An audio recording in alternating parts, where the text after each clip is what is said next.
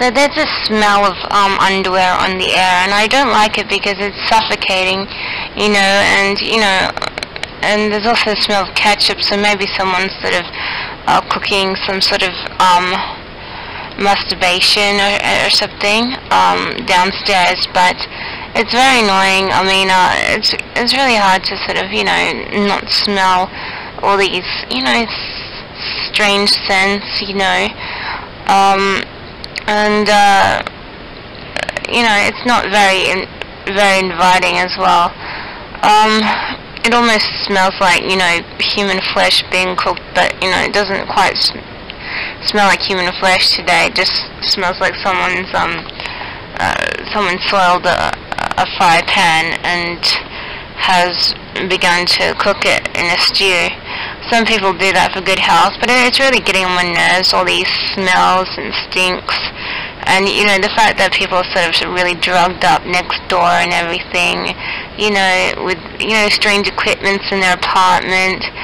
Sometimes you hear something strange happening. Like today, I thought I heard someone pick up a hacksaw, but, but I haven't been hearing anyone sawing anything, but, it's getting really annoying, and, I really hate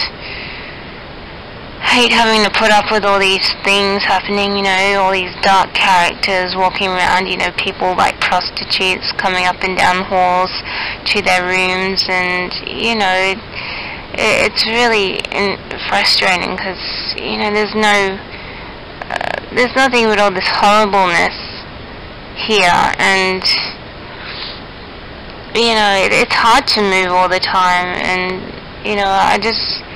I find it annoying. I mean, I'm gonna have to spend like at least $2,000, moving when I shouldn't have to move.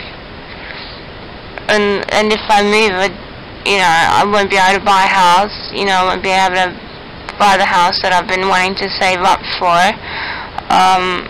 And I have to start all over again. And spending, more months just saving up a few $1,000s so that I can afford, a decent house rather than something that looks like some derelict dog farm dug up from who knows where. I get sick of, sharing flats and apartments with people I don't want to know, and it's annoying that you have to start again because someone's got dirty habits downstairs, and there are stupid prostitutes next door, and you just know that you chose the wrong house to live.